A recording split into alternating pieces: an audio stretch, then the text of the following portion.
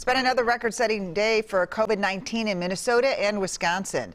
Minnesota reported nearly 2,200 new cases with 15 deaths.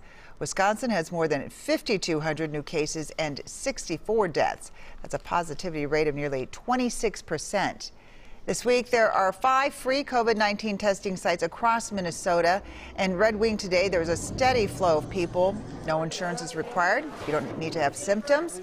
The state is offering free tests to monitor increased community spread of the virus.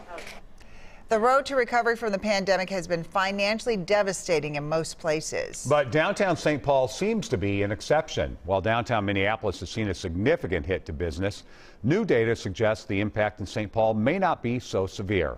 Susan Elizabeth Littlefield shows us how the city appears to be holding its own. Life as we know it has changed, but it seems in the state's second largest city, the changes have been a bit less crippling. Yeah, we were surprised. Joe Sparts heads up BOMA, the local building owners and managers association. He says this new data threw them off. Amidst a financially devastating pandemic, occupancy is up in St. Paul more than a percentage point. Joe says before COVID, the downtown was thriving in St. Paul. Residency was up 112% over the past decade, and they had 3 huge new projects in the works. So what we're seeing play out here in these numbers is a reflection of that.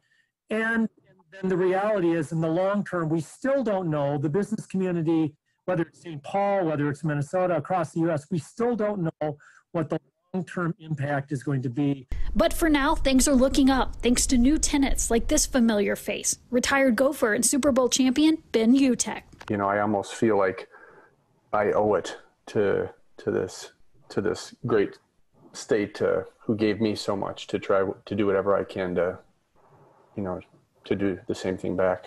Ben is an investor in a large project downtown. It will have a ninja gym, chiropractor services, and other things to serve the underserved. A business risk he's willing to take in a city he's willing to gamble on. If we can do this successfully, I think we can be a beacon of hope that other people can follow, and other leaders can bring more business into these 2 great cities. In St. Paul, Susan Elizabeth Littlefield, WCCO 4 News.